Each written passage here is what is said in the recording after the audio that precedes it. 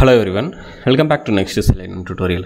So today I'm going to cover one quick thing, that is not operator, which we can use it in XPath. So say for example in this web page, I want to get input tags which is displayed on this web page. I don't want anything which is hidden behind the scenes which is not displayed to our end user. So in that case what we can do is we can use your XPath not method so that it will filter out all the hidden elements, right? Let's say so this is the input text box where we can see this is the input text where this is displaying in your web page. But if you see on the other elements where it is input tags which is hidden, type is hidden. So I want to get the count of only this particular displayed number of HTML elements or web elements. I don't want these hidden elements.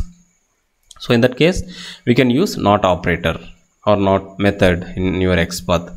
Say if you take input, just input type input, we can see there are 8 elements displayed, but I don't want, so this includes all the hidden elements on what is displayed in your web page, but I want to get only the elements which is displayed.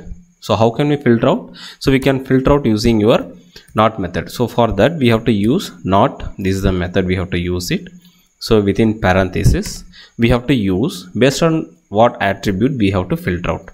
So we have to filter type attribute, right? This is the type attribute which will filter for us. So this is the attribute, so we have to use @ operator and type is equal to hidden.